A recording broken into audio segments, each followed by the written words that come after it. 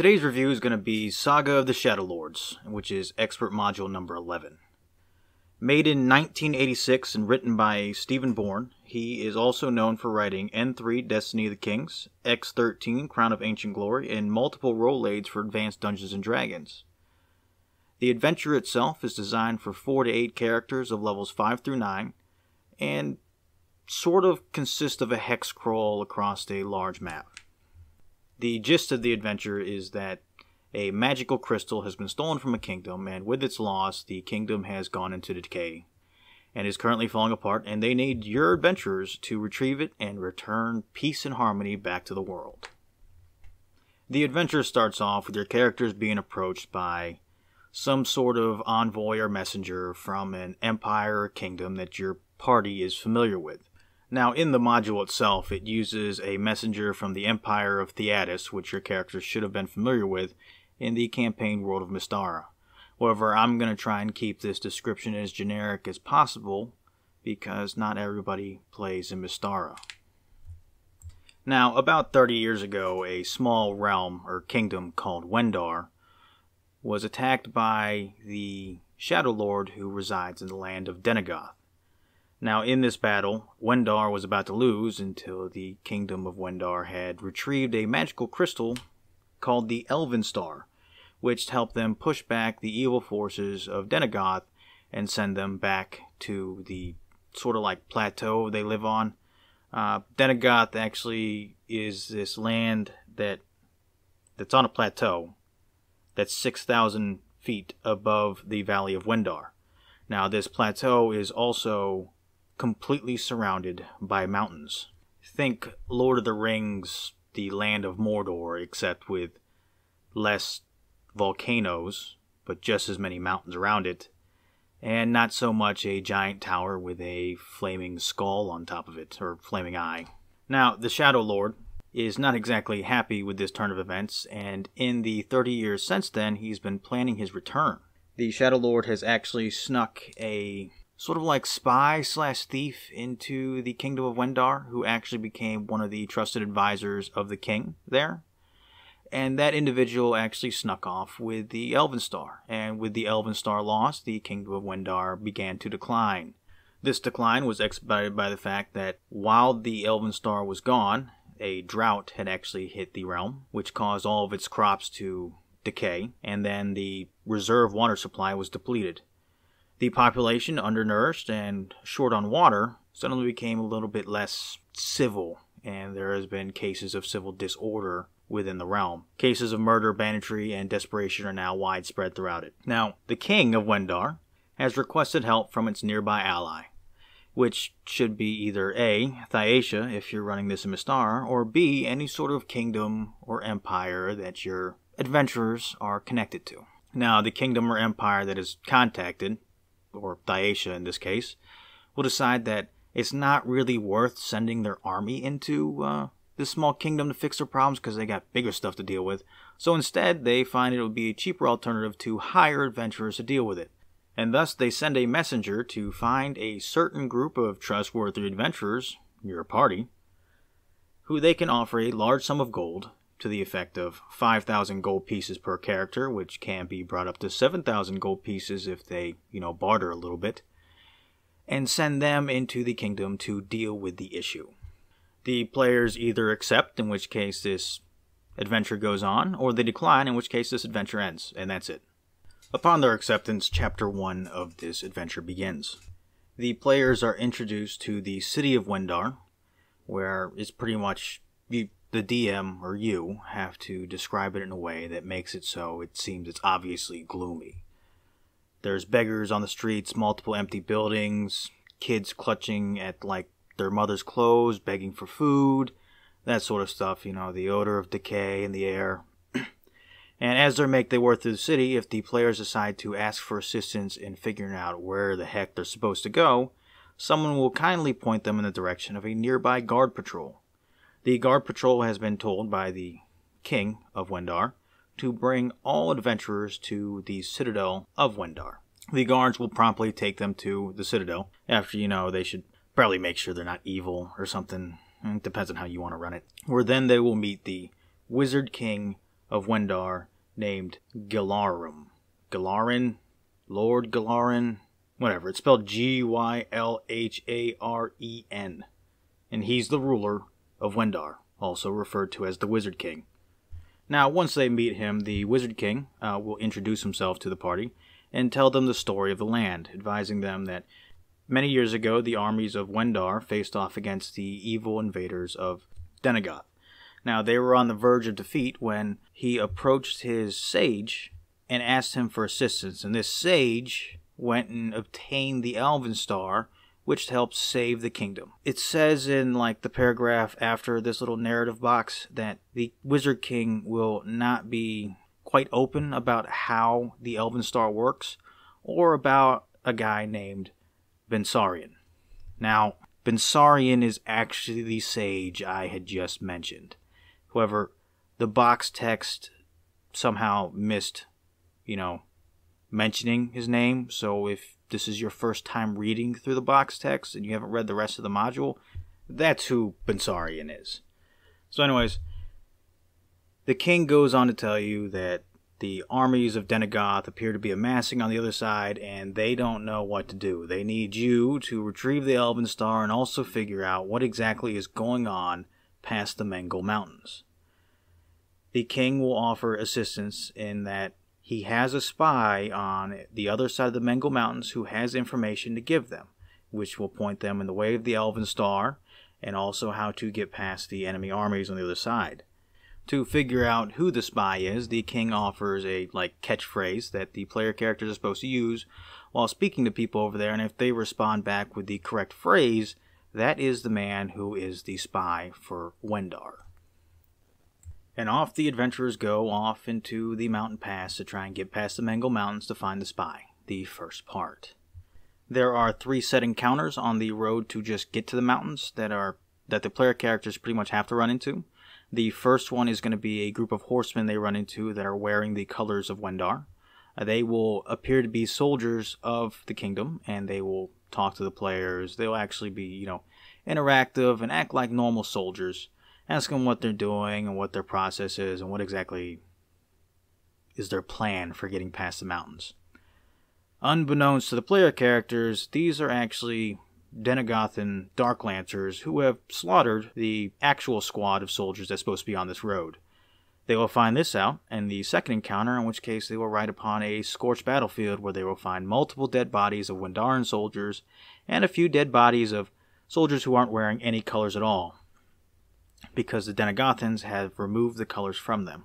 However, if the player characters are careful enough, they will find that one is still wearing a medallion which connects them to Denegoth. The third set encounter is a group of brigands who are Dark Lancer deserters, and if they defeat them, and there is an if there, because there's 20 of them, and they will begin the attack by ambushing them with arrows. At least 20 of them will ambush them with arrows, and then proceed to attack from there. This happens if the player characters aren't careful. If they defeat these guys and capture some of them, the individuals will actually inform the player characters that they have some spare uniforms of Dark Lancers that they could use to sneak their way past enemy soldiers and pretty much pretend to be Denegoth soldiers so they can have free reign of walking around the land. This only happens, obviously, if they capture any of them and don't, slaughter every single person. The next encounter, the fourth one, is actually where the player characters sort of have a choice in where the adventure goes. Sort of like your first choose-your-own-adventure path. You have a path to the left that leads to a Cloud Giant's castle, and a path to the right or forward that leads to the protector of the pass. Should the players decide to go forward, they will run into a black dragon that will attack them if it's obvious, or kind of shadow them and change his appearance to spy on the player characters, trying to figure out what exactly their plan is. This black dragon will actually use ESP to figure out the actual intentions of the player characters, in the back of their head, so they can't exactly hide what their intentions are. So pretty much if the player characters go forward, they're going to have to deal with the black dragon. in some form or fashion. Otherwise, it might end up poorly. There's a pretty high chance of it ending poorly. Should the player characters turn left instead, they will head towards the castle of the Cloud Giant. This Cloud Giant does not like Denegoth soldiers, so if the player characters are wearing the uniforms of Dark Lancers, he will proceed to attack them from a distance. However, if they do not wear the uniforms of the Dark Lancers, or announce what their actual plan is, this Cloud Giant will actually assist them and send them around the Black Dragon and into the village with very little problems. Now, once they get past this little fork, they will make their way to the village of Garon. Now, how much information the player characters get from this village depends on how inquisitive the players are. If they just go straight down the road and continue going towards the evil tower of the evil Shadow Lord, they will not get much assistance out of this town. However, if they dig in deep, they'll find little bits and pieces that'll make this adventure a lot easier for them. For example, they can find the secret entrance to the keep of the Shadow Lord, which will be really useful once I get to that part. They will be able to make contact with a witch who will provide them with healing potions. They can even find the original traitor from the Kingdom of Wendar that stole the Elven Star in the village and kill them. The spy himself is this man named Sean, who lives on the outliers of the village, and he's a trapper. This guy, even though he's a spy, doesn't really have that much useful information for the player characters. The only information he really has is someone important has recently visited the village, which is the trader from Wendar. There is an army camp a little bit further north of the village, and the innkeeper's wife is a good source of gossip, and the sheriff's hall currently holds a detachment of 5 to 10 Dark Lancers. The really useful piece of information comes from this man called Leaper. Leaper used to be like a steward for the Dark Lord, or the Shadow Lord, and he actually has a map that describes where a secret tunnel is that leads underneath, it's a tunnel, so obviously it's underground, and it leads to the underneath of the castle of the Shadow Lord. Now, after they're done with here, their next big encounter is going to be the Denegoth camp. Now, I want you to take a look at the map and observe how many bad guys are actually here. You're reading that map correct. There is 4,000 enemy soldiers in this camp. Now, the player characters don't have to interact with them if they are disguised correctly. However, if they aren't, their encounters will consist of either a small patrol of 40 orcs who will then attack them and surround them, or a group of 60 orcs which will at first glance think they belong there for some reason and they don't want to really bother with it because they don't want to get in trouble. If the player characters try and fight these guys, just let them die. There's no way any group of player characters, even if they're at 9th level, can defeat 4,000 enemy combatants. However, if they're disguised as Dark Lancers, they'll be able to get a decent amount of information from the soldiers in the camp who will see them as their compatriots. Most of the information they'll be able to gather from the soldiers will be in reference to the attack that's supposed to begin. Once they're done with the military camp, their next encounter area will be the Lothanar Forest. The Lothanar Forest is another one of those choose-your-own-adventure sort of paths going on here.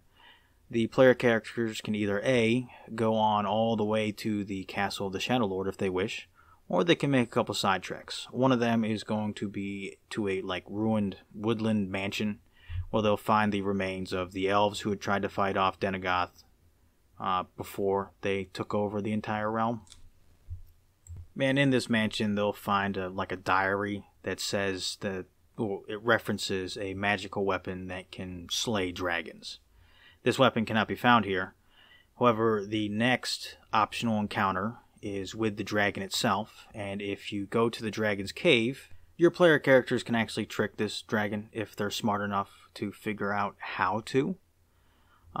But within this dragon's treasure is sort of like a scroll that once the player characters read the scroll, it will cause a sword to rise out of a nearby pond of water. And this weapon is a +1 sword normally, or +3 versus any sort of dragon. The final chapter for the first half of the book is called The Tower of Gareth Minar. I am, once again, getting some weird vibes of Lord of the Rings from this for some reason. The tower actually has 3 levels, with the top level being the Shadow Lords, and there is also an additional sub-level, which is the dungeon, because every evil tower requires a dungeon, obviously. If your player characters know of the secret tunnel, the player characters will actually come out in this dungeon and work their way up from there. However, if they don't know of the secret tunnel, instead they will have to make their way through the yellow mist that is surrounding the tower. The yellow mist is actually a gigantic, sustained spell of cloud kill. This spell actually has a radius of 150 feet from the tower and extends up 80 feet. Any character of less than 5th level must save versus poison or die, and anybody that passes a save or is higher than 5th level will continue to take 1 hit point of damage for each round they are stuck in the cloud.